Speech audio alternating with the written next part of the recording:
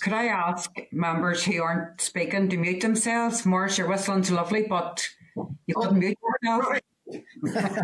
I call it wheatling, not whistling. It's live now, Carol. Okay, thank you, Emer. And just to remind everybody that we're on Starleaf and the meeting's been virtual. I haven't received any apologies yet. And the minutes, the draft minutes of the 21st April are at page 5 of your pack. So without further ado, I'm just asking if members are content to agree the minutes of the 21st April. So I'm just taking that as agreed. Okay. Item 3, matters arising. There's no matters arising, but I just want to give you a quick overview on a couple of meetings that we've had. So in relation to agenda item 4, NDNA commitment,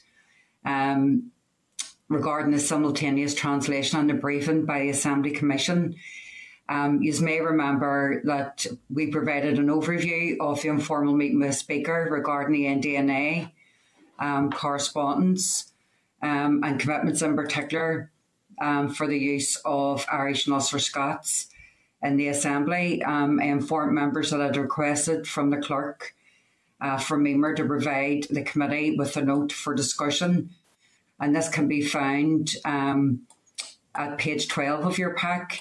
So you may remember at the last meeting there were discussions around the Speaker's request to consider the introduction of the translation aspect to enable the Assembly or Assembly business in Irish and Ulster Scots before looking at broadening the scope to other business areas. So subsequent to that, the committee agreed to request a briefing from the Assembly Commission regarding the practical and logistical and financial implications associated with introducing translation and interpretation in the Assembly. So the Emer's paper provides some context in relation to the briefing. So without further ado, we're joined today by some of our Commission officials. So we've got Gareth McGrath, Director of Parliamentary Services, Simon Burrows, Editor of Debates, and Susie Brown, Head of Communications. So, Emer, are the three officials, are they in the audience? Can we bring them in the spotlight, please? Just requesting that now. I can see Gareth and Simon, and it's Susie. I can see the three of them. So, guys, we're just asking people, if you're not speaking, could you put yourself on mute? But I just want to advise you, you are very welcome to the meeting, and we appreciate your attendance. Members, the briefing paper from the Commission can be found on page 21 of your pack. So without further ado, I don't know who's going to kick off first. Gareth, is it yourself? Yes, Chair. I'll just make a couple of introductory comments. So this is further to the committee's request for a briefing on the simultaneous interpretation of Assembly business in Irish and Ulster Scots. And Simon and Susie are going to cover two aspects of this in a moment. So first of all, Simon will cover issues relating to the committee's consideration of the scope of the simultaneous interpretation service to be provided. And then Susie will outline the infrastructure issues that need to be considered by the committee and the associated outline costs that we have pulled together for that.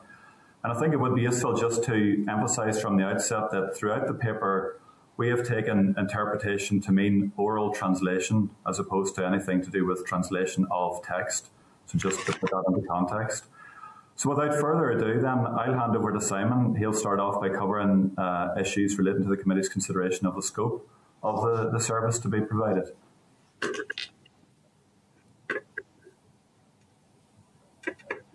Simon, you're on mute.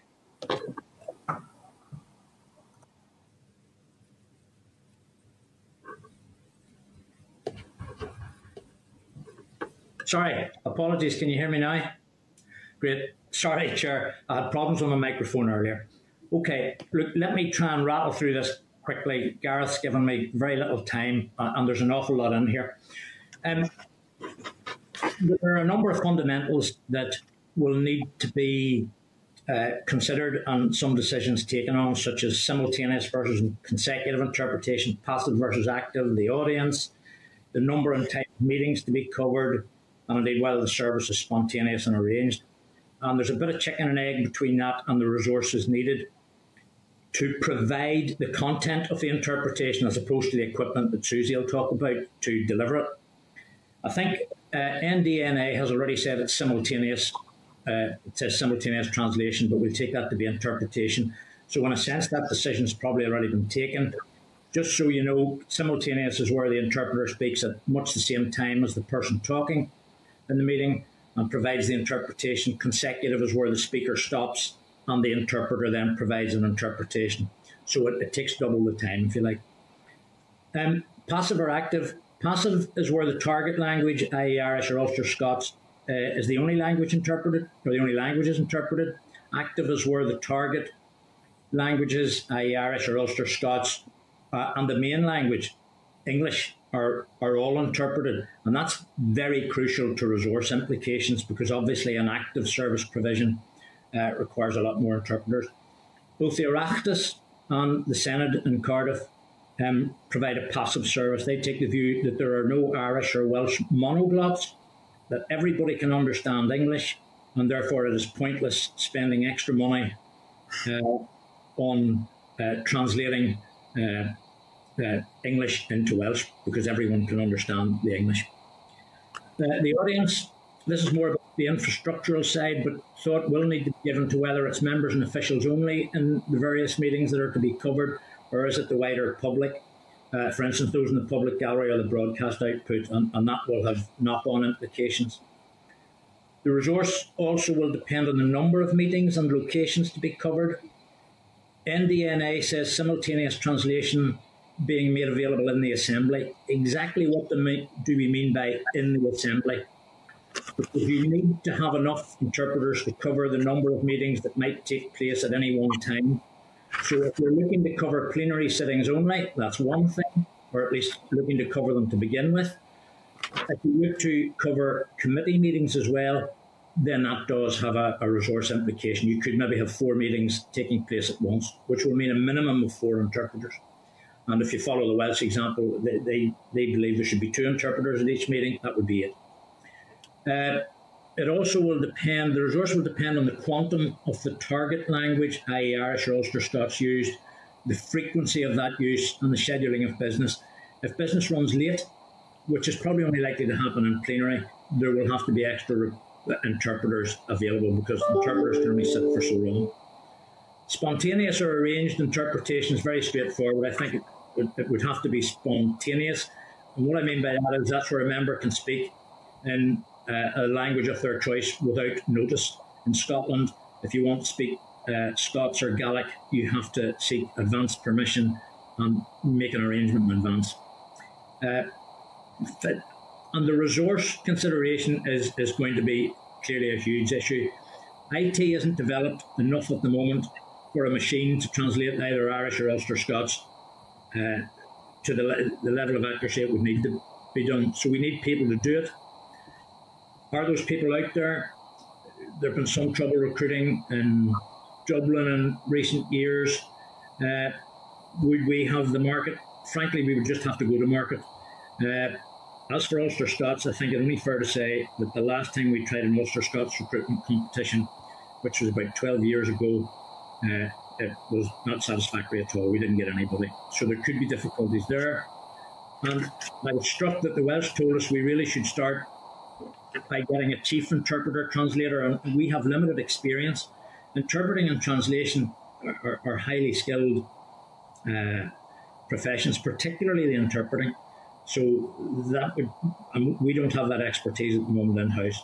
And that will lead into other issues such as subtitling and reporting of languages that when interpreting is provided, and it may well lead to discussion about sign language interpretation, language policy and text translation. I'm sorry, I've probably gone slightly over 5 minutes I was given. I'm sorry for my speed, but there we go. And it's over to Susie for the infrastructure.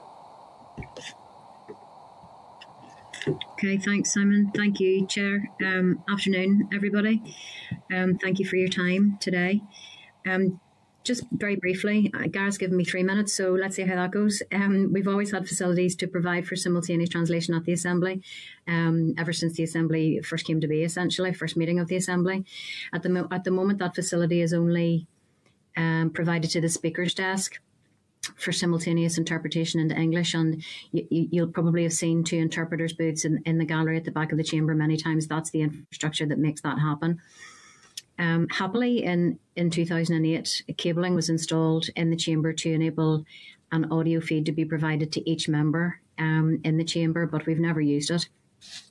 So now we can extend that facility to give each member a live translated feed, a live interpreted feed. Each MLA would be provided with a headset to listen to the translated version of the speech or the contribution or the intervention being made in another language. It's safe to say that having this existing cabling and infrastructure in place does make any project to provide simultaneous interpretation much more straightforward, happily. The system itself is very simple.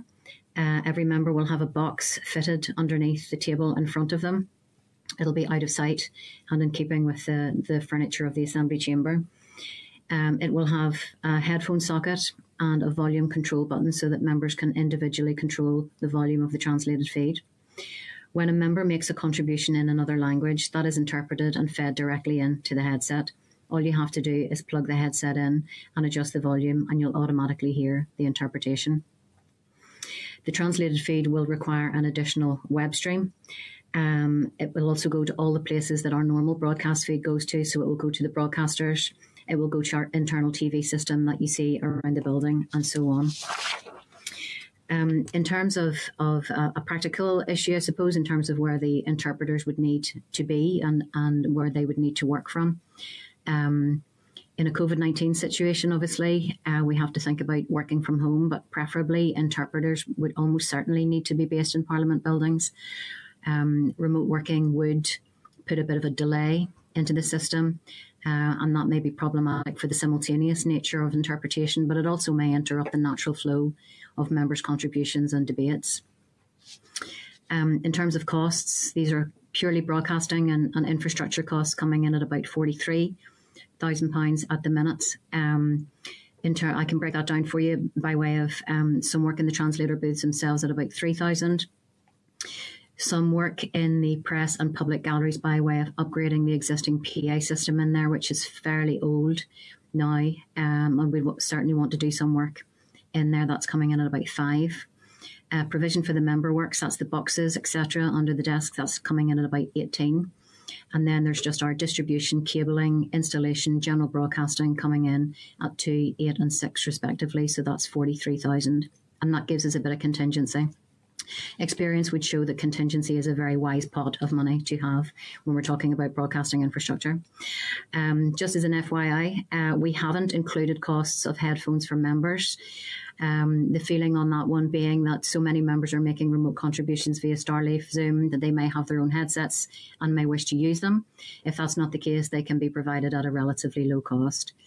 And we also haven't included any building works that might be required. We expect them to be minimal. We expect those works to be minimal, but we haven't included them in costs.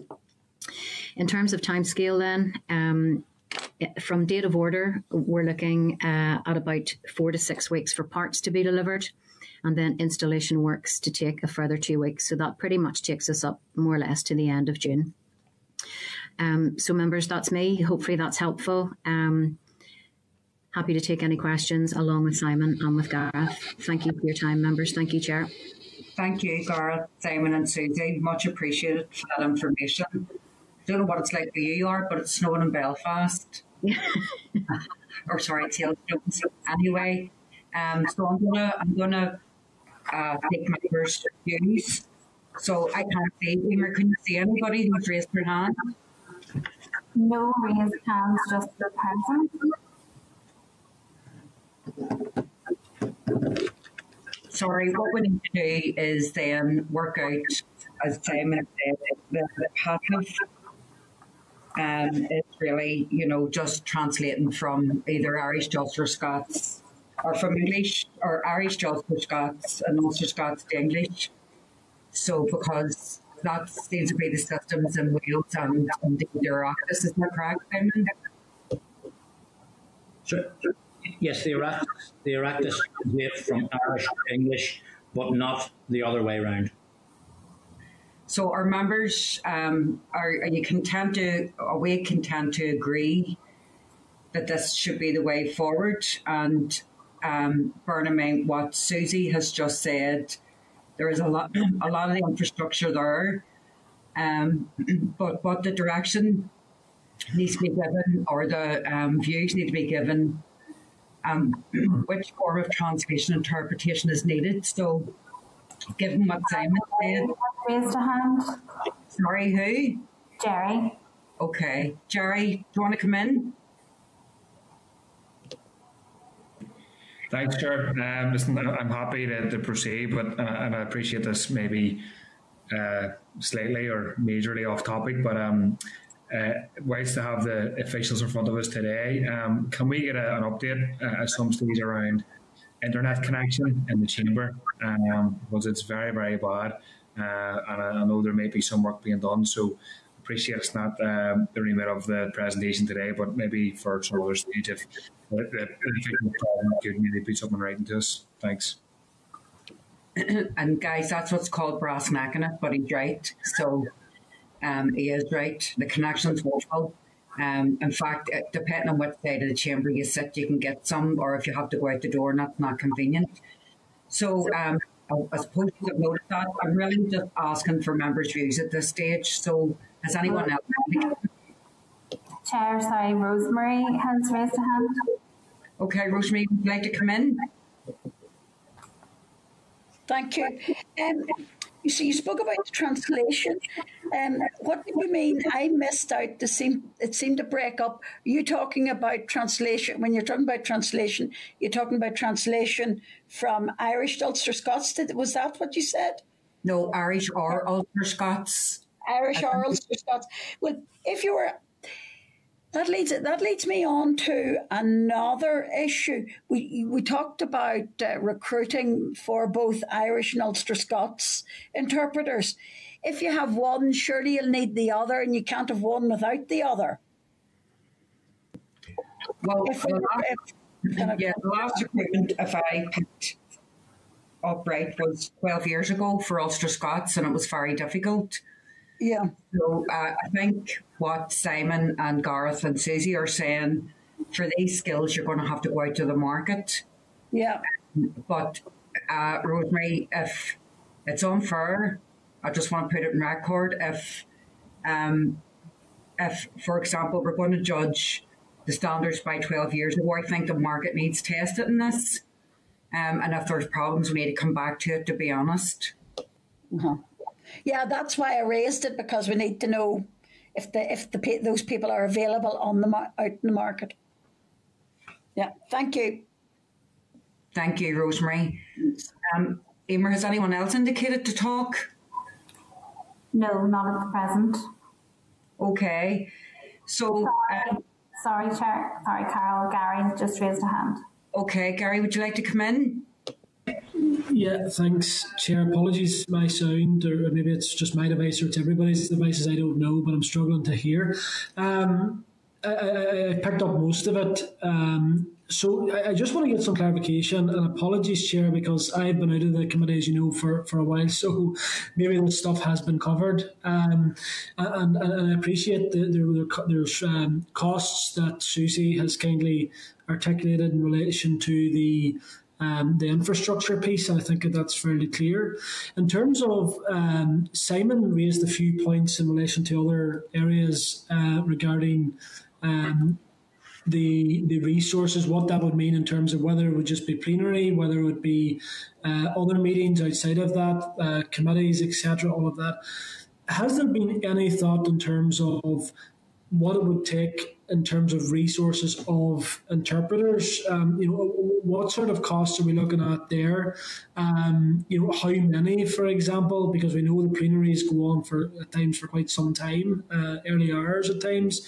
Has there been any, examples of what sort of budgets we're talking about, and where does the money come from? Is the other point that I wanted just to, in terms of the resources, where does the finances come from? What budget is that?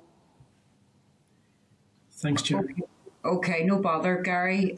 So I don't know who wants, and I know Nicola wants to come in, Tom wants to come in, and I see Tom. So I don't know who wants to answer those questions that Gary raised. Chair, if I start out there, in terms of the budget, that is ultimately will be a matter for the Assembly Commission, and the Assembly Commission has to provide the Assembly with the services that it requires. So basically, it would require a discussion between the committee and the commission, and there would obviously be a role for the Assembly in there in terms of plenary business. So if the budget is required, and that's required by the Assembly, then it has to be provided by the Commission. In terms of the scale and the number of people, there are a number of paragraphs in the paper that outline the equivalent service provided in the Welsh Parliament and the Houses of the Oireachtas. And those are set out in paragraphs 27, 28 and 29 of the paper. Simon, do you want to go into that in a little bit more detail? It does depend on the extent. For instance, if we're talking about the plenary chamber and plenary debates only, we currently have a provision there. So what we would need over and above that would probably be to maintain that. For Irish, Ulster Scots is going to be a different beast, and these jobs will need to be scoped and evaluated before they get put on a pay scale. But working broadly in line with what the Welsh are, if you're doing something across committees and the plenary chamber, it's probably going to be around about 480k in total for staff costs at the levels we think it would be pitched at. That could be a wee bit more or a wee bit less. And that could range down to if we were to provide a service broadly along the lines of what we are at the moment, but just ensure its continuity of supply, if you like. And assuming we can get somebody from Ulster Scots, you would be talking about, I would have thought, 150k probably. Those are total staff costs, by the way. That's not just staff salaries. That's the total cost to the Assembly. So it does depend a bit, and that's also based on current levels of usage. If usage increases, and usage may increase if provision is there, and I'm thinking mainly in terms of Irish here. Ulster Scots has not been spoken in the Assembly since Jim Shannon left, frankly, except for the odd expression or term, if you like, here and there. So that gives you a ballpark, Gary, I hope. Yeah, it does, Chair. Sorry, thanks for that, Simon. That actually is very, very useful. It's the first time that I've obviously heard these types of figures being mentioned. Gareth, you'd mentioned in terms of the Assembly Commission, and I was reading through the papers and I seen a readout from the Chair's meeting with the Speaker, which obviously was very useful.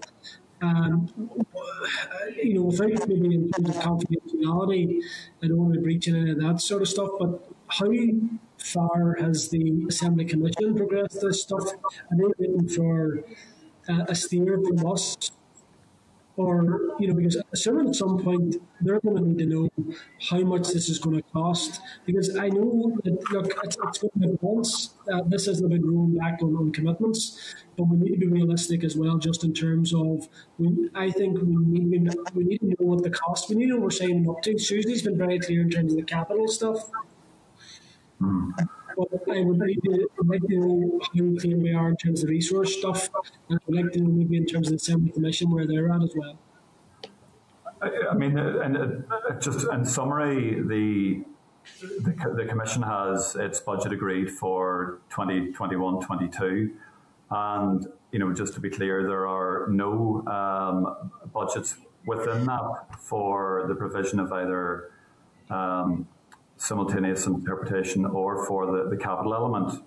But that's not to say that that can't be bid for as part of the normal process of in-year monitoring and so on, and then mainstreamed within the budget for subsequent years. So, for example, whenever there have been issues that have come up with, systems that are required for the chamber to do with COVID-19 and so on, that has all been bid for in year. But just to be clear, and I've said this in the paper, the Commission has not been briefed on this, and it hasn't included any cost for it within the budget, and that's a process that would be taken forward through the committee and through the Assembly itself. Okay, is that you done, Gary? Yeah, that's fine. Thanks, Chair. Okay, Tom, you're next. Chair, and I was trying to get on earlier, but you didn't see me, but that's okay. Look, Gary has raised some of these issues that Simon has mentioned. One of the things that Simon mentioned about IT that is not developed to the level that needs to be done, there's work that needs to be done on that. And I think if I picked Simon up right, he mentioned maybe something about have we got the people to develop the IT, maybe, if I was right. Maybe I picked that up wrong. But there's this whole issue of the developing of the IT to the level it needs to be done, the expertise and all that's required. Now, I'm just wondering, can Simon give us some more information on that, if you like, as to what really needs to be done to bring the IT up to standard that is required and what sort of cost that's going to be? Because while from Susie's paper we got a sort of a breakdown of what all of the infrastructure cost is going to be, and there's a lot of that we've heard that's already in place. I would be more keen to know from Simon's end and get I would like to have seen a paper from Simon with a breakdown on it of really what is going to take in order to make this that it's going to be able to work within the chamber or within the committees or whatever. Could I just answer that, Chair? Tom, actually, when I was referring to IT, what I was referring to, there is no IT problem. There is no IT problem in the provision with a simultaneous interpretation service. That's Susie will cover that off. The IT I was referring to was that eventually, there are automated translation systems, and one day this service will be provided by a machine. Make no mistake about it. It's the same as automated speech recognition. So there's no IT problems. The problem simply is this needs to be done by humans, and you need to put the human beings in place to provide the service. The IT exists to do it, and it is there, apart from the extra stuff that Susie would have to put in to widen the communication of that. So there aren't IT position or problems from the point of view providing the interpretation. Yeah, the only obstacle that you're facing then is people to be able to do the interpretation. Yeah.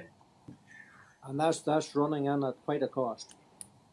Yeah, we currently have 1.4 people in post to do that on the Irish side. We don't have anyone on the Ulster Scots side. Yet? No, not yet, no. Yeah. That's right, yes. Okay. Tom, have you any more questions? Not at the minute, Chair, thanks. Okay. Nicola, you were looking to come in? Yes, thanks, Chair. Thanks, Gareth, Simon and Susie for the updates here. I think that's a really positive development. I think it's a service really it's overdue a long time. I just want to check, Susie, did you say that the service could be up and running by June of this year? We could have the parts and stuff in. We think if we say we're to order stuff today, we're looking at 4 to 6 weeks for delivery of parts, and then a further 2 weeks for installation and contingency and planning. So essentially we could have the system up and running early recess if all goes well. What I will say, Chair, too, and it'll come as no surprise to you because I think I briefed in on this the last time as well when I was talking about something else. Just there is a general shortage of parts and things are taking longer to be delivered than normal.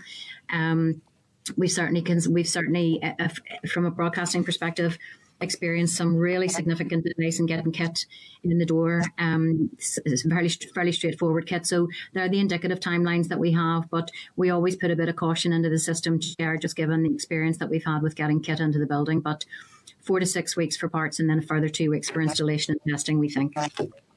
That's fair enough, I suppose, Susie, but it is good to have that kind of indicative timeline. And it's great to know that much of the infrastructure is already there for the service. I'm not sure who's best to answer this, but if we were to agree with the passive translation service, would it be difficult to change it to an active one, or do any of you know that? I mean, the only issue is really it's of a very different scale. And I think Simon can correct me if I'm wrong on this, but I think to change from passive to active would effectively be a doubling of the staffing resource. Simon, do you want to add anything? Yeah, it would probably be more, because you would need, and a lot of this is based on discussions with the Senate in Cardiff. You would need 2 interpreters. Let's say we're talking about plenary. Technically, you would need 2 interpreters for Irish. You would need 2 interpreters for English. And those people, particularly those interpreters interpreting from English to Irish, if you had an active service, they would probably need to have spells of no more than about an hour and a half in the translation booth, because virtually everything is in English. So there would be a severe pressure on those. So I would have thought that even at a very basic service, yes, you would need to have at least 4 translators or interpreters, available for plenary proceedings, and they would rotate during the day with 2 in, 2 out. So going to active will severely ramp this up. Yeah, but, I guess. Yeah, but there's no other legislators have active translation at the minute. Not at the moment, Chair. No, not at the moment. Okay. So there's been a few. Is there any other questions or by members? No hands raised. Okay, so there's some questions that people are still looking information on. Sorry, Gary's hand has just gone up. Pardon me. Sorry, Chair. Just one final question, and it's just to Simon. Simon, you had mentioned, apologies my sound, I don't know what's wrong with this, but you had mentioned 1.4 interpreter for Irish, is that right? You mentioned that currently 1.4. The question I'm trying to ask is, the budget that Gareth had mentioned would need to be requested.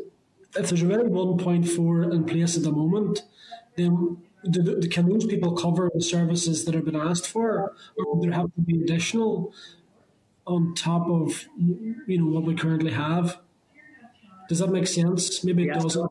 It does make sense. I would estimate that if you went for the current level of provision, and the usage of Irish, and these 2 people are solely for Irish at the moment. We just haven't had the need for Ulster Scots. Frankly, there's no usage. If we would probably need to have. We would probably need to have an extra post and a half, I think, in the official report if interpreting remained with us, providing we had security of supply. And one of the people who supplies services at the moment is agency, and we have 1 person employed full-time and 0.4 of a person through an agency. So we would have to go out and work out how we increase that slightly, I think, to give us the contingency we need for the service. Because if somebody gets sick or goes off, then you're gone. Okay, and what happens if someone uses Irish at the minute, and say, for example, Christopher Stalford's in the chair? What happens at the minute? It's a retrospective translated feed through the at the back, but that service isn't actually being provided at the moment. Okay. Because it can't be provided, or people aren't, haven't been in the building. Now, we can get that back, but what we do is we ensure that after every contribution, they are all translated, and if there's something amiss, we will get that pretty quickly, and we would then alert the business office or the speaker's office so that they could come back. But if somebody said something naughty, they shouldn't have there and then. At the moment, that there would be a time delay before that was picked up on.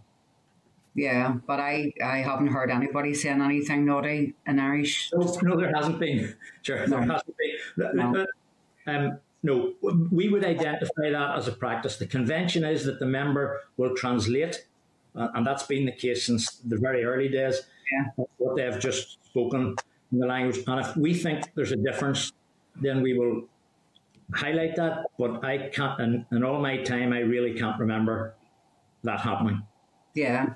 Okay. And you're there a long time, Simon, aren't you? Maybe I'll take it as a compliment. Yeah, you are. 2001. Yeah, fair play. So, listen, members, the questions that people are asking is, what is even though a lot of this is in the paper, but people are asking for additional information. So they're asking for additional information in terms of exactly what's happening in other legislators, what the current position with translation is at the minute, what potentially will have to be done in order to attract interpretation for additional Irish speakers, but certainly for Ulster Scots. And what else is it we need to do in terms of, that was a question that you posed to Gareth about getting the money to the Commission to do that. So have I captured everybody's queries right, or to have I left anything out? And Chair, if we could get the overall cost that this is going to cost to deliver this on a yearly basis, I mean, are we talking about $500,000 here? Well, it sounds like it, but it could be less. So we just need to try and bottom that out and try and have it for our next meeting, if that's possible. Chair, could I just say that cost will depend. If we're talking about the plenary chamber only, yeah, that will be a different beast from going to committees. If you move to committees, you will be talking about £500,000, I think. Yes, but at this stage we're just talking about assembly business because it was in the NDNI. So, right. Well, if the definition of assembly business is purely in the assembly chamber, then that is a different beast. We can do something. We can work out costs and that. It'll certainly not be $500,000. So it's not up to me to define. All I'm saying is that no. So to be clear, it's not up to me to define assembly business. I'm saying if you could do it for the committees, and then if you could do it for the assembly, and if you want to include the figures for the committees as well, so people can have all the information. I think that's what I heard people saying anyway, but certainly. Okay. Yeah. Is that fair enough? Yeah, that's fine. No. Listen, so thanks very much for the information you provided for today. And thank you for getting the additional information. And hopefully when that's ready, if you don't mind coming back just to answer any queries that members may have. No problem. Thanks, Jim. Okay, so Gareth, Susie and Simon on behalf of the committee. Thank you. Thank you.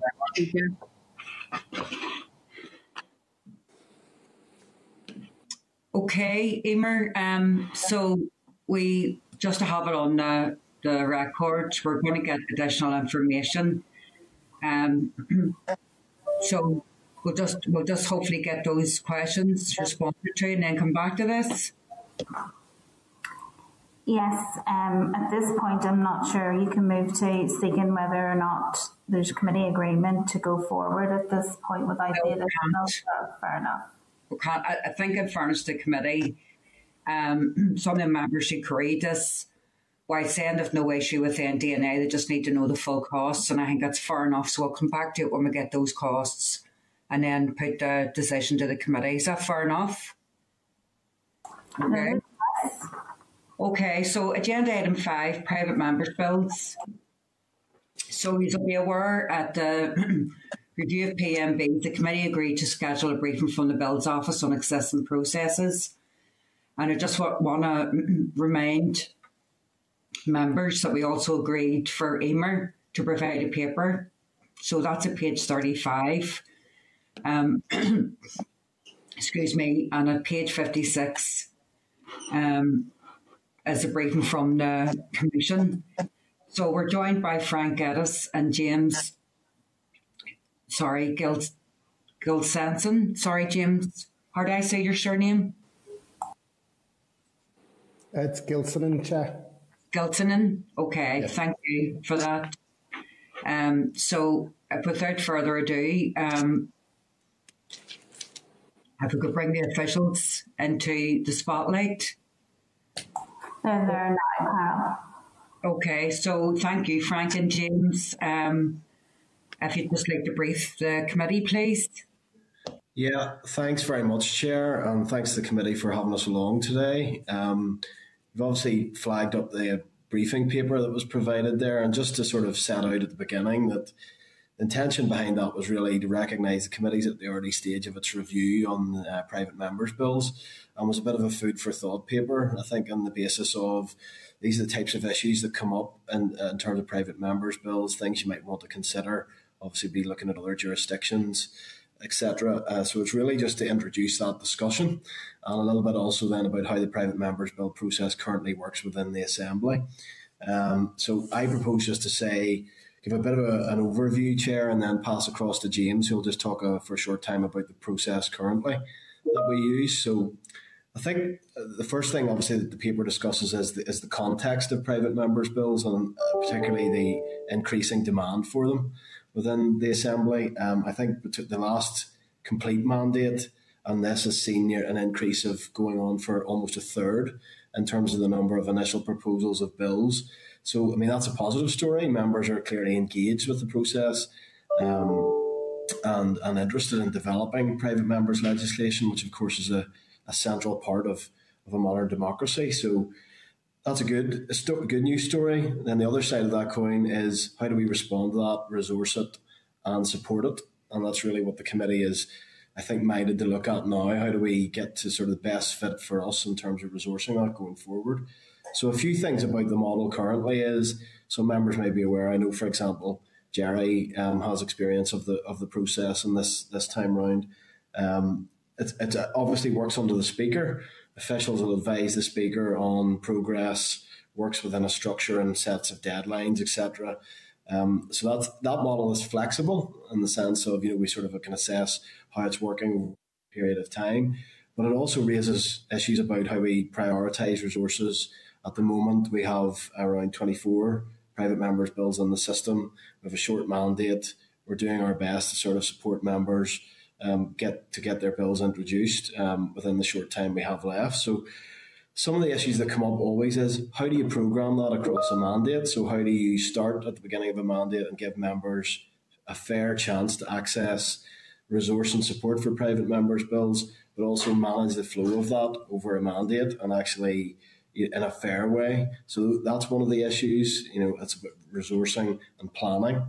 The other thing is to say that is at the moment we've put additional resource into, Assembly Commission has into the private members' bill process, and that has sort of led to a lot of increased support for members, and hopefully what they're focusing on is getting the lead time down and improving the service to members over time. So we're in a bit of a pilot period. The paper talks about the previous period, but we're now, since the resumption of the Assembly last year, we're in a period of putting additional resource in, refining the model we have in place, which is a private members' bill unit, supporting a number of bills across the piece and reflecting on that. So we're thinking about how to improve that going forward. So the committee's work in that respect is perfect timing, because by the start of the next mandate, hopefully we'll have a clear position as to where we want to take it.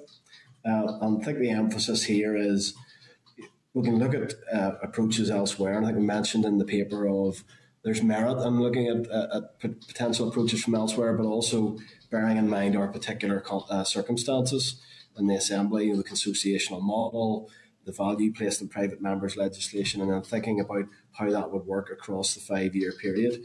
And broadly, there's trade-offs in that, Chair. And I think that's an element of, the wider you are, the less deep you can go in terms of your support, but equally you don't want to narrow it too much either. So it's striking the balance and getting the balance right for the Assembly.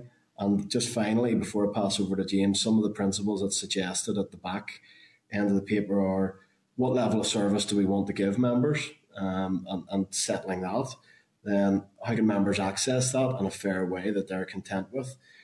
Communication with members, what's expected of them, what will the service give them, what's the sort of time frames involved, how will that translate, and then planning that across a mandate. So getting the right model in place to make sure that we can support as many members as possible and taking forward private members' bills. So that's sort of a flavour, a bit of a tour of the key principles today. And James, maybe something if time for about the current system. Yeah, James. So anything that Frank hasn't covered, can you come in on it, please? Yes, Chair. And hello, members as well. The current system that's working in this mandate is really divided into three stages. Members are asked to produce an initial proposal, and the initial proposal is the document that the member will work with the bill unit on, and also will be provided to the Assembly Research and to the Assembly Legal Services. So immediately the member is getting input from those two areas of the Assembly, in addition to their own thoughts and research. And this takes place confidentially, which is an important aspect, I think. It allows the member to have those conversations securely in terms of developing the bill and trying to really get a feel for an area of policy that they want to really target. Members are also in this stage expected to engage with the Human Rights Commission and the Equality Commission for input and thoughts, and we've noticed in this mandate that a lot of the contributions from those two commissioners has been very detailed and very, very constructive, which is most welcome. And also the member is asked to engage directly with the Minister of the relevant department. It's important that the member is, if you like, not operating in a vacuum, but is taking account of what may be under consideration by ministers and the relevant departments too. So the idea is that there is not unnecessary duplication, if you like, of work that's going on, but that members are secure when developing their bill, that they are taking on an area of policy that isn't being addressed elsewhere within the Assembly. The next stage is the consultation.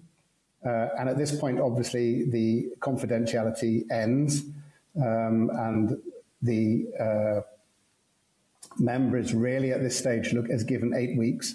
So it's different to the statutory engagement that a department would have, which is 12 weeks and has various other Section 75 constraints involved.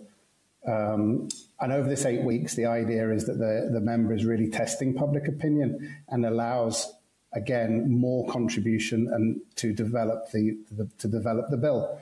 And we'll see quite a lot of changes to bills at this stage, and that's a good thing, if you like, because it's suggestive that members are listening to contributions from others, be they charities or individuals, and so on. And we get contributions vary from a few hundred to many thousands we've had in this mandate to some of the consultations. So they definitely do gain traction and provide very concrete evidence, if you like, for members to help them develop, but also think about maybe alternative approaches or additions to the bill that hadn't previously been considered.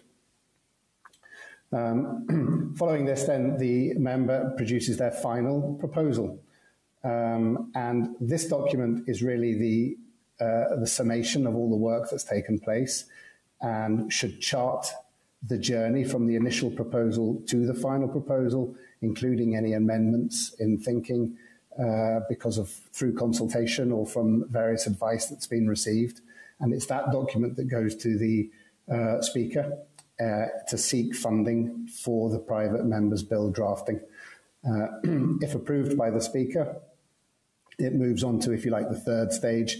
And this stage is where the bill is given over to a panel of drafters. And one of those panel will be selected to draft the bill. And there is interaction throughout with the the member. It's a very iterative process. So the back toing and froing is very much part of it and to be welcomed. And it allows the member to engage with a professional, if you like, an expert in not only the legislation language and the drafting of it per se, but also the interaction that this bill may have with existing pieces of legislation and so on. And by using external drafters, we feel that we provide, or the process provides a significant degree of added value to the member. And again, it allows the member through these engagements to take forward their bill to introduction, with a great deal of background knowledge, not only in the subject area, but also in the assembling of the bill. That, Chair, is just an overview, a gallop, if you like, through the process as it stands. So thank you, James and Frank. So I suppose what we're seeking to try and ascertain is whether or not the information provided in both the research papers is current and relevant enough for the committee to refer to during its review of the private members' bills, or whether at this stage we should seek to refresh and update these papers. So, are any other views for that matter that I haven't covered? So I'm just going to open it up to members, please. Can you see anybody? There's nobody indicating at the minute, Carol, no. Okay. Rosemary, pardon me. Rosemary has her hand up. Sorry, Rosemary, go ahead. You're okay. I'm just wondering, would it be better to have the exact up-to-date information to help us make decisions? No, it's fair enough, Rosemary. That's one of the options I put to you. So, Jerry as well. Emer, do you want to come in? Yes, I think it would be wise to revert back to the research service and ask them to update those papers. Okay. I think agreement for that. Yeah, I think that's fair enough. Do members agree that we do that? Agreed? Okay. Jerry's asking to come in. Sorry, Jerry, I'm trying to look to see. I can't see you, so go ahead. Yeah, just quickly, thanks, Frank, James, for that, and work on my own bill. Appreciate the assistance, obviously. But I think there's, I'm for extra information, Chair, and Rosemary's proposal is a fine and fair one. But I think it's clear that there's been more utilisation, obviously, of private members' bills. I think they're up 30%. I think was the figure that we heard, and I know there was an increase on staff, I think, last year. And obviously, I'm assuming one of the considerations for us will be, whether there needs to be more staff and more resources. And I would be sort of indicating that probably we do, which isn't a bad problem to have because people are looking to make legislation. So I'm all for that, but I think the indication seems to suggest that there is an obvious increase in usage of some as well, which is a positive. So thanks. Yeah, and also, I agree with Jerry. That first of all, we have written continuously to TEO to ask for legislation that could be coming through, and that hasn't been forthcoming. You're absolutely right. It's a democratic entitlement of members to bring private members' bills forward, and we've also heard from ministers who have said they intend to bring legislation forward only to withdraw it at the last minute. So all that needs to be factored in, but the more staff and choice that members have to bring legislation forward, the better, because it's in the title of our name. We're members of the Legislative Assembly. And certainly if there isn't a raft of legislation coming forward from the executive, then that should, in theory, widen the entitlement for more PMBs. But the committee's asked to consider getting a refresh of the research papers, and indeed just to go back and do whatever else we need to do to give people additional information. So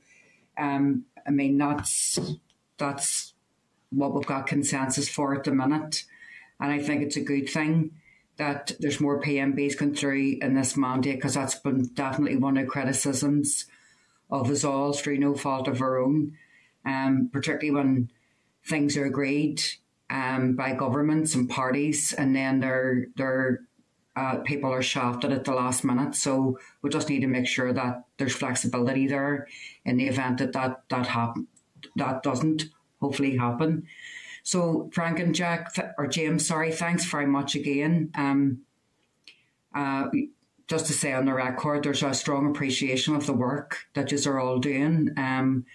And as Jerry said, the growth in terms of the staff that's needed can only be a good thing, because it gives us all a bit more support and a bit more experience. So, Emer, is there anything else or anyone else wanting to look in before? Oh, sorry, Linda. Linda's looking at Linda. Apologies. Just a very quick point, and it's actually slightly outside the PMB stuff, but I mean, there certainly is, I think, need for additional staff, even in terms of the departmental legislations coming forward, the work that has to be put in terms of maybe committee amendments or even private members amendments from staff as well. And again, just to support what you've said there, Carol, the work that's done by the staff in the Assembly around this stuff is phenomenal, and it is appreciated, and it's usually very quickly turned around, to be fair. So I just want to place on the record our appreciation to the staff that do put the work in behind the scenes. Thank you, Linda. So James and Frank, you will carry all that back to the rest of the team, no doubt. Yeah, thanks very much, Chair and members, for that. That's useful. I suppose the only thing I would just add, Chair, before we close is, we're happy to come back to the committee, and we've said in the paper, I think we get to the stage of looking at other jurisdictions, looking at what we have and deciding on the best fit for us. That's an opportunity for us to have a further conversation in more detail at that point, I think. No, 100%, Frank. 100%, yeah. So listen, thank you very much again, and we'll look forward to seeing you again in the future. Thank you. Thanks, Frank. Thanks, James. Emer, is there anything else that we need to do in terms of this item? Just agree the list. There was a project plan in one of the appendices, Carol. Just agree the list. Yeah. Yes. Or so, if there's any further stakeholders or consultees to be added? Well, can we just agree the list that's there, and if there are any that people feel that need to be added, that there's a flexibility for them to do so, rather than being too prescriptive? Because particularly if members are bringing forward a distinct piece of a bill that's a bit niche, and they're not on the regular consultee list, they need to have the flexibility to do that. So our members agreed with that? Yeah. Okay. Emer, does that help?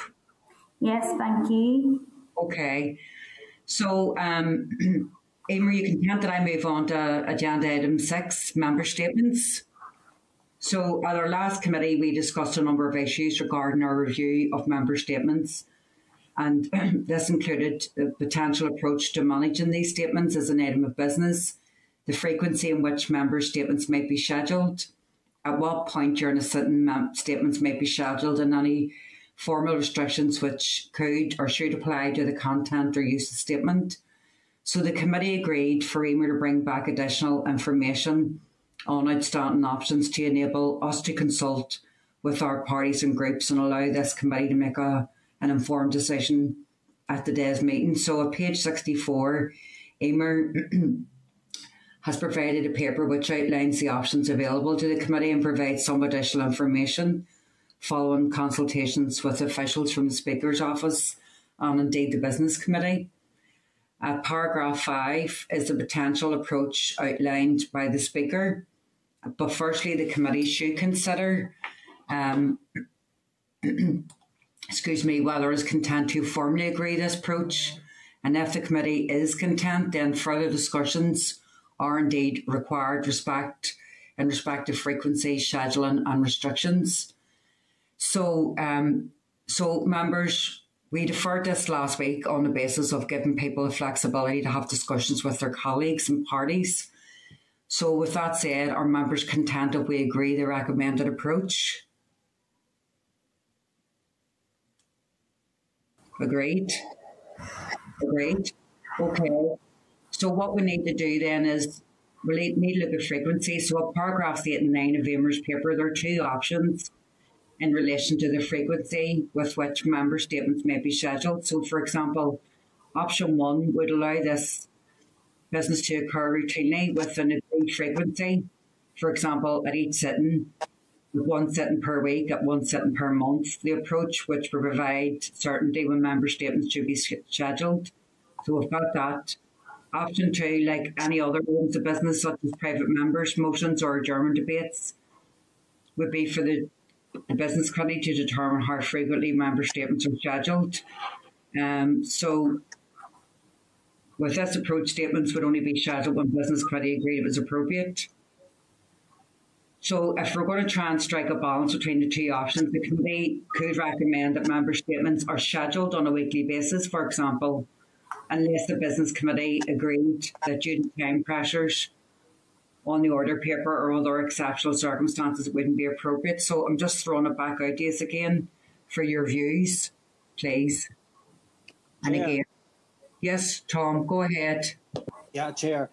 Having looked at this and given some consideration, we're happy to go with option 2 on this, where it gives the business committee some wee bit of control over the whole issue in relation to business within the Assembly, that perhaps if we take a likes of issues coming through from the Justice Committee, and the Justice side of things are going to be lasting, going to take quite a bit of time and all. And I think the Business Committee does need that wee bit of flexibility in this in order to be able to determine, what the amount of business that's going to be coming through. And after all, we do have members of every party on the Business Committee, so, the agreement can be sought there on this, and we'd be quite happy to go for option 2. So just to remind people, Emer, when a member's making a statement, how long we're talking about here?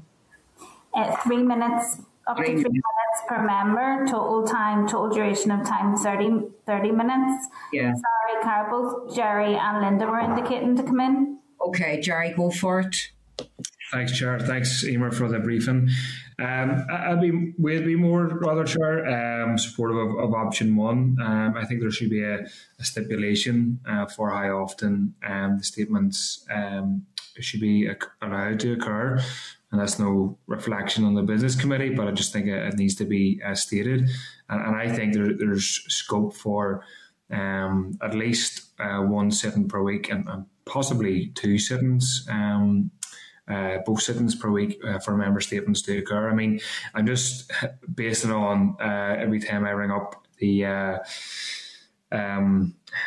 it's Nick Mifford now, isn't it? Asking how many matters of the day, how many urgent orals, and there's multiple on both occasions. So I would be for option 1 with an agreed frequency. My preference would obviously be at each sitting. I understand that that may not be everybody's decision, but if you have some flexibility that allows the business committee or the speaker or whomever to kind of alter with that, I think the point I would like clarity on, I suppose, is that if we stipulate for 2 sittings per week, and there has to be statements, but there's only statements on 1 sitting per week. I mean, what happens in that scenario? Is that down to the business committee and is down to their discretion? So I would just like a bit of clarity on that. But broadly speaking, option 1 be supportive of. Thanks, Jerry. Linda, you were looking in. It's okay, Chair. It's covered. Thank you. Any other member looking to speak, Emer? Chair, I'm not sure if you can hear me. Sinead, you joined us? Yes, sorry, I have, yes. Sorry, apologies for being late, Chair. Just on that, option 2, I think when we considered this, we did look at option 1, and I see where Jerry's coming from there. But I think option 2 is a good starting place on this. And then once we understand the frequency of use, because option 1 does appear to be a bit messy from the speaker's perspective, I think you have to stand down standing orders every time if it's not being utilised, and it appeared just a bit messy. So I think option 2, and to allow it to take legs, and it may come a time where it would need to be reviewed if it was a frequent piece that was being routinely used, that it might warrant moving to a similar option 1. But I think at the initial stages, definitely option 2 would be our preference. Thank you. Okay, is there any other views or? Rosemary has indicated to come in. Yeah, thank you. I would go for option 2. My only problem with option 2 is if it was confined to 1 day per week and something particularly has happened on the day that we're not taking statements, that would be a concern. Yeah, and we still have the facility for matters of the day as well, and we still have the facility for urgent oral questions. Okay. So it's not that member statements are in addition to what we'll have rather than replacing anything. Yeah, that's fine as long as we have those facilities. Yeah. So, I mean, it seems that. I mean, are people prepared to even look at a balanced approach in terms of between the two? You know, recommend that statements are on a weekly basis, unless the business committees agreed that due to time pressures or whatever, or other exceptions, circumstances, it wasn't appropriate? Or is there, I mean, you need to let me know. I can't see. Gary is indicating to come in, Chair. Gary, go ahead. Yeah, thanks, Chair. What I was just going to suggest was, look, I don't think there's an issue with recommending to the business committee that it happens as regularly as can be. Sitting on the business committee, I know that there can be pressures. You know, I think of staff, even working hours. You know, for MLAs, it's not maybe. Well, it is an issue for us as well, but particularly staff in the building. There's been times where the business has been just so much that they haven't been able to squeeze in the members' business, for example. So I think a mixture of the two, but I think that option 2 is the better option. But with the suggestion that it should be encouraged that private members' statements should be facilitated if it's practically possible. That would be the suggestion that I would have. Yeah, see, the difficulty I have, even notwithstanding what Jerry said, but every party gets up and waffles and throws in the name of legislation and extends it.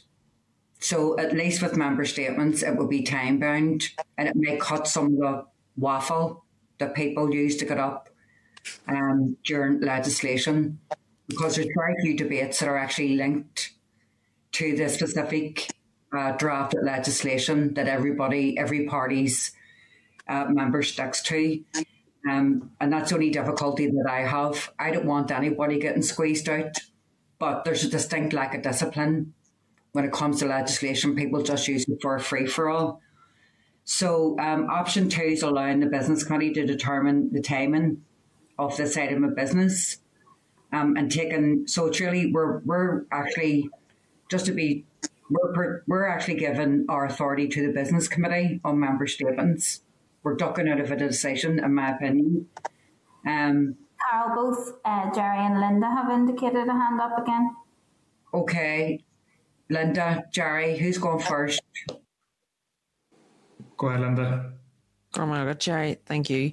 I agree with what you've just said, Carol. To be fair, I think that if people were more disciplined when it came to the legislative process and actually sticking to what the legislation is about, it certainly frustrates me, and I tend to keep my contributions to most things pretty brief anyway. And I don't see why, for the most part, that can't be done. You know, because you have a certain number of minutes, or if you're unlimited time, doesn't mean you should talk all day about nothing to do with the legislation. And I think member statements certainly may well be a way of addressing that and allowing people to speak to the specific issue, and it means that they're actually using the proper process in order to address what it is they want to address. Okay. So I agree with you on that. Sure. Jerry, you were looking in? Yeah, thanks. Yeah, I agree with you. There's a sort of an attempt to duck a decision, and I think there's a, to be frank as well. I mean, I take both you and Linda's point about people waffling. Sometimes me and others aren't even called in debates at all, despite sitting there for 2 hours, putting time and effort in the prep our comments. So just to add that into the consideration.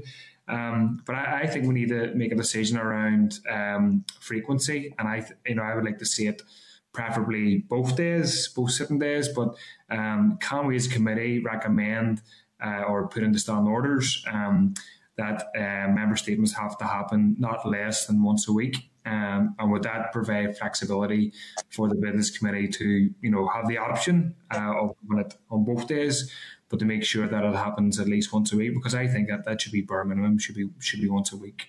Yeah, and Jerry, as a member of a bigger party, I can understand why the other parties, are trying to ensure that as many of their members get speaking as possible based on the hunt and all the rest of it. However, there's 3 options. So there's option 1, there's option 2, and then the third one is to strike a balance between the 2 options. So the committee could recommend member statements to be scheduled on a weekly basis. And if the business committee are coming back and saying after, whatever meeting, in the way they do, we can't do adjournment debates or we can't do the statements because we've got X amount of time, then for me, that's fair enough. I think people would understand. But I do think, it may be something that we could each take back to our parties. When it comes to legislation, it just ends up a free-for-all. So there's, what I'm going to do is I'm going to go through option 1, option 2, the third, and we're just going to vote in each, because I think we're going around the houses in this, to be frank. So option 1, those in favour of option 1? Can I ask broadcasting to move the committee members all into grid formation so we can manage the vote properly? Carol? Yeah, go for it, because I can't see. I think it would work better for this purpose. Okay. So has that happened? I'm just requesting that, and then I'll be able to actually physically see the hand count, hopefully. Chair? Non-members can turn off their camera. Chair, can I just ask before this goes to a vote, because when I'm going through the papers, option 3 isn't that clear to me. I think you're talking about a hybrid between option 1 and 2. It is, yeah. Yeah, okay. So, okay, that's fair enough, because, I've called it a third option, Sinead, because for me, yeah, it didn't say that in the papers, obviously, but for me, okay. Yeah, it's that's fair enough. I take that point. No, it's just when I considered the 2 options, it wasn't actually presented as an option. But no, I do take the points made. That's fair enough. Thank you, Chair. 100%, Sinead. Emer has... Yep, good to go now. Okay. Agree what we're taking the vote on first of all. Okay, so can we agree, just for the point that Sinead has just asked for clarification, the paper has 2 options, and it actually, where I'm suggesting is that we should have had down as an option a third one, that we can try and strike a balance between the 2, but for clarity, can we go for just a vote and then we can come back? So we need to vote on those in favour of option 1.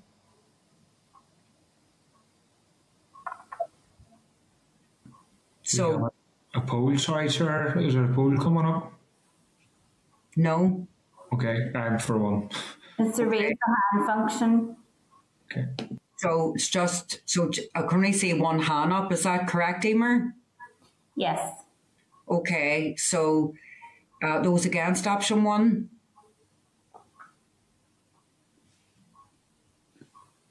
One, 2, 3, 4, 5. Linda and Nicola, can I check? Hand up. 6, 7. 7. Okay, Jerry, you're gloriously defeated. But listen, we're now looking at option 2. So those in favour of option 2? 4. 1, 2, 3. Linda's your hand up. 1, 2, 3, 4, 5, 4. Okay, those against option 2? 1, 2, 3, 4 against. So it falls? Falls. Okay. Can I put the third option down as a compromise to strike the balance between the two? That we should recommend member statements to be on a weekly basis. As an example, unless the business committee have agreed that due to time pressures, the order paper or with other exceptional circumstances that it couldn't be taken. And this happens as it is with the likes of germ debates and members' business. So I'm putting that out as a proposal. Emer, maybe you want to put that in different words that it looks like a third option. Can I seek advice just from Paul? He's in the audience here, Chair. Okay.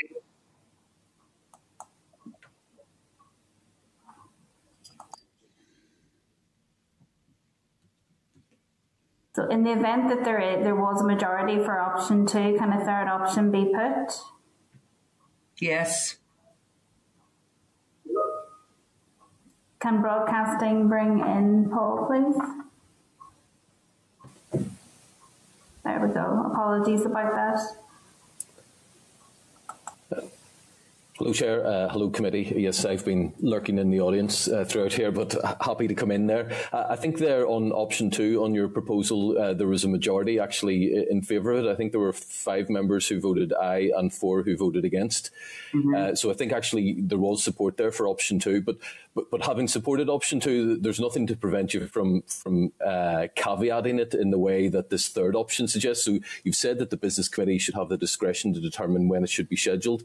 Yeah. That's not to say you can also recommend in your report that goes with this that you would expect to see it weekly unless the Business Committee agreed that there was a particular reason that it shouldn't happen, which exactly. I think is what you're saying as an option 3. Yeah, and my interpretation is that even though option 2 allows the Business Committee to determine the timing and items of business, okay, the third would be that, for example, and it should also, and we should also determine what the criteria is for what you can bring up, what you can't bring up, because that needs to be clear as well. But I do think there needs to be a facility for it to be brought in to the Assembly, like a Speaker's compared member statements to matters of the day, which tends to be taken at the start of plenary business. Again, that would be a decision the Business Committee would make. It's not up to us to determine when a member statement should be taken. That's the Business Committee who does that. So what isn't agreed is that it's done on a weekly basis, Paul. That's the only thing that wasn't agreed. So... Yeah, I think that what was agreed was that the Business Committee should have the discretion to determine when it's scheduled. But even if you're saying they should have that discretion, that doesn't prevent you as a committee saying, and by the way, we'd like to see this happening weekly. Mm-hmm. And that'll give the Business Committee a steer. And my expectation is that they will then schedule it weekly if that's what you're recommending, even though you've given them that discretion. Yeah, but option 1... So option 1 wasn't clear. It just says to allow the business to occur routinely with agreed frequency.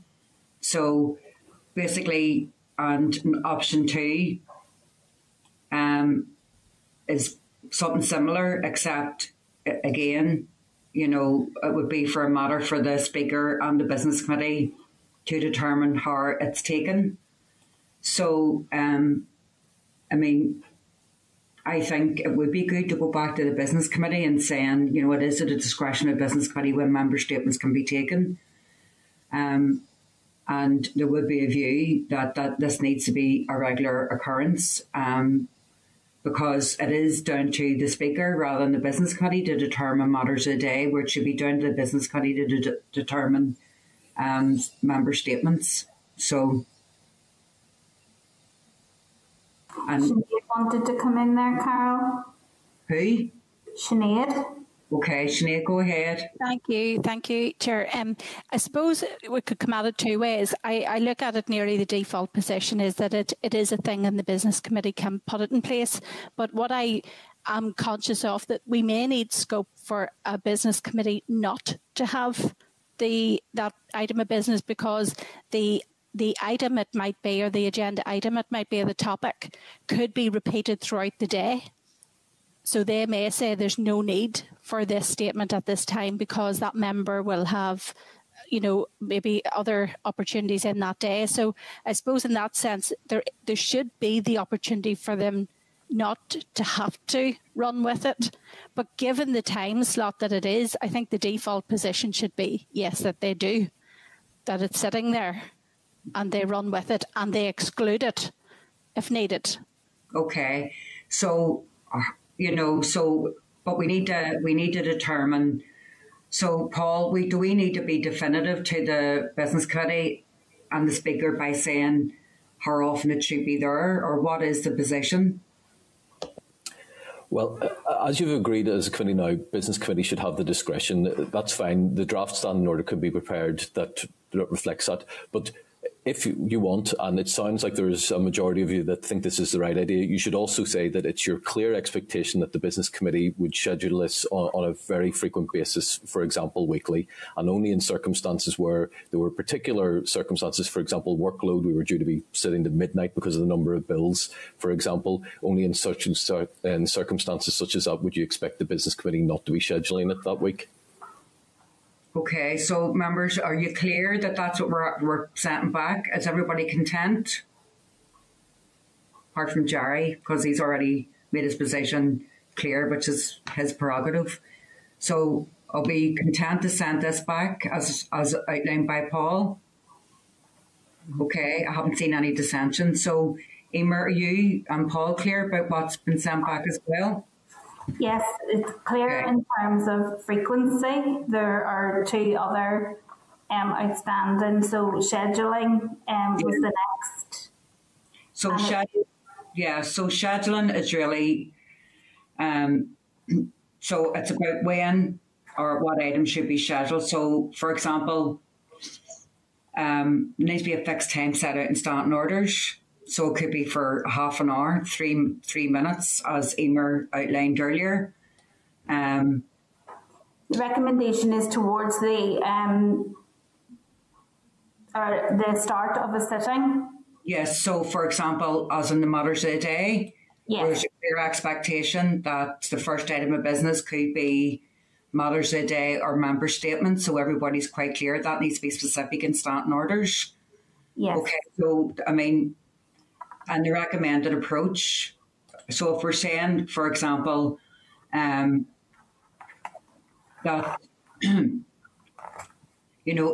we recommend that it is outlined and scheduled for start of the sitting or sometime in a sitting, and it's for whatever amount of time, then that's what needs to be reflected in standing orders.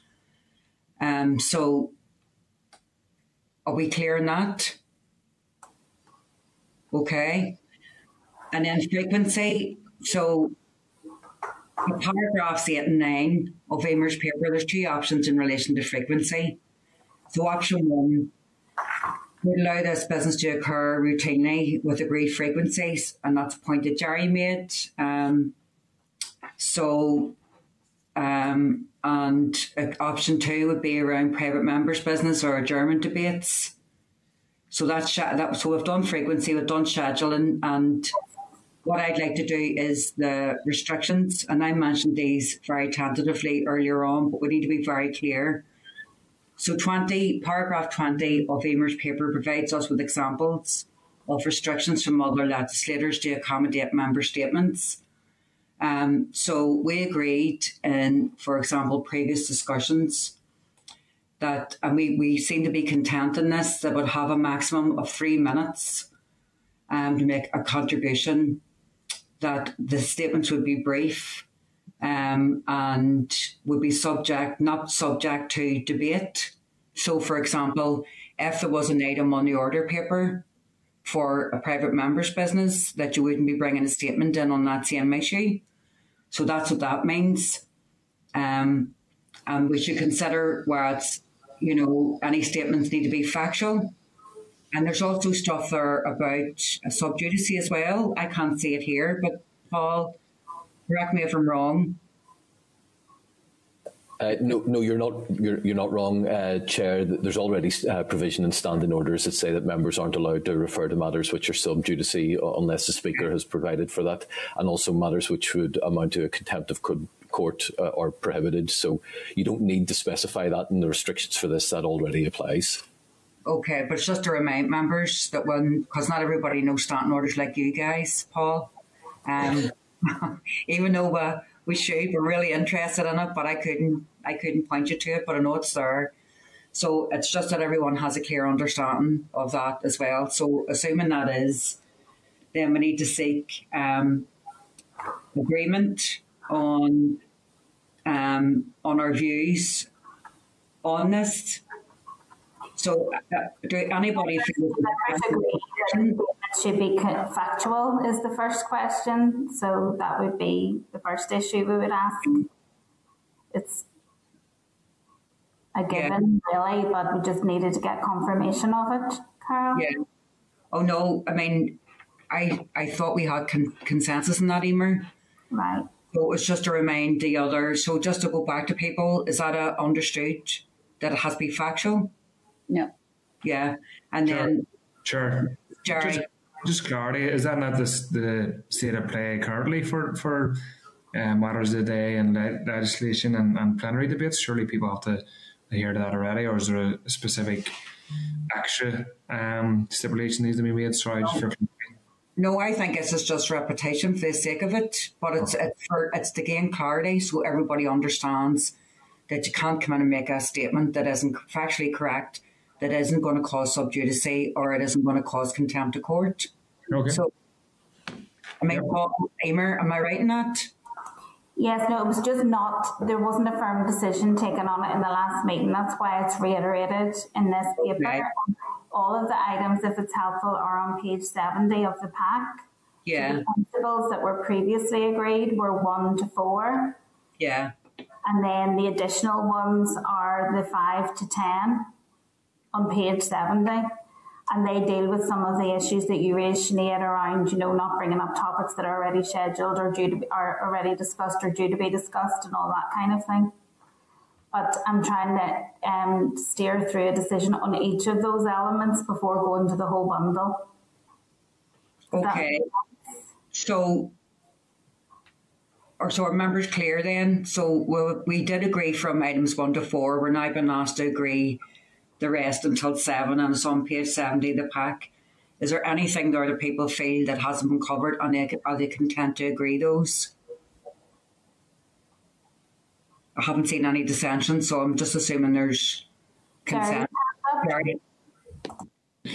Not to do it just for the sake of it, Chair, but just on the point 9, members should not be able to use statements to make allegations about or attack another member or political party.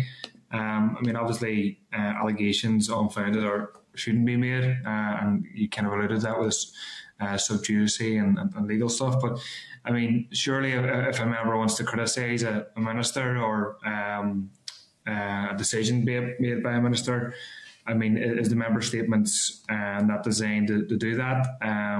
Or what's the kind of reason or rationale? Yeah, that's exactly what a member statement's for. Attacking a person or political party just for the sake of being political is what this refers to. That's my interpretation of it. If a decision is made by a minister on any issue and it's causing concern, you've got hopefully this facility as well as matters of the day or an urgent oral question. There's this facility or any facility shouldn't be brought in to attack any person or any political party.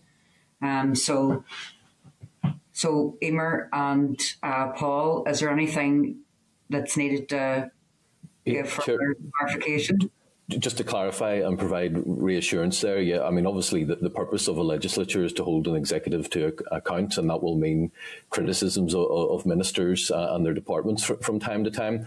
I think this restriction is more about personal criticism or party political criticism, so one party criticising another party about that party position, not about what they're doing in the executive or exercising their functions in the department. So I think it would be in those. I think the Speaker, as you know, has written to members recently about respect. He has had some concerns about the tenor of debate at times and the need for members to remain focused on matters to do with policy rather than any individuals.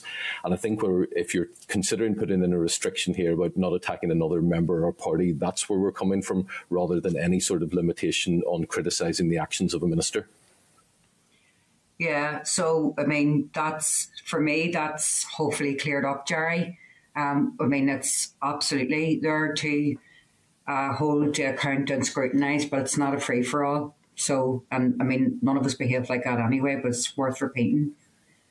So does that clear everyone? Yeah, it makes sense, Jerry. I did need a bit of clarity there because it could be open to interpretation, just reading it at face level. So, yeah, thanks for that. No bother. So we tend to agree then items 1 to 10 on page 70. We've already agreed 1 to 4, so we're asked to agree the rest. So we content? Mm-hmm. Agreed? Okay. Yes, sir. So now that the committee's content, we need to draft a standing order for consideration at our next meeting. That would be the next stage, Emer, wouldn't it? Yes, that will revert to legal services for advice on that. The other question was, did the committee wish to recommend that this approach be piloted for one session? Well, I think if we agree to change standing orders, then it's there. You don't need to pilot it, in my opinion. So once standing orders is agreed, then that's it. And again, like everything, if it turns out to be abused, misused, or not effective use of time, then we'll come back to whoever's on this committee at the next mandate can have a look at that again. And again, the Speaker and the Business Committee have the flexibility of making a decision that it's not working, and they can refer back to us and us to them. So that would be my own interpretation of it. Has anybody else any views? No. Okay. Is that clear, Emer? Yes, thank you. Okay, so thank you, Paul. So agenda item 7, legislative consent motions, at page 76 of our packs, Emer provided us with an update on the progress into the ongoing inquiry in DLCMs. We had agreed for written submission to be prepared for the Westminster inquiry and advised that there's a draft response will be brought to the committee for consideration in probably late May, early June, Emer, for us to review and consider. Yes. And Tom and I met informally with our counterparts, and Emer, with our counterparts of the Procedures Committee in Westminster. And we'll just bring a note back to the next meeting, but it's really just to say that we put on record we weren't content with our ability to scrutinise the way the current LCM procedure and process is happening, and that we acknowledge that the inquiry currently in Westminster is timely, and they welcomed the fact that we were going to put a written submission into it, accepted some of the concerns that we raised.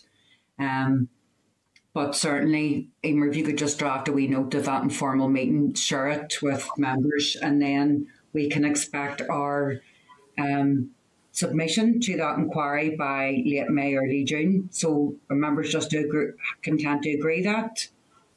Emer, thank you for that. And that we can also, once we get that note, if there's any other questions that people want to bring to the next meeting, then that's fine.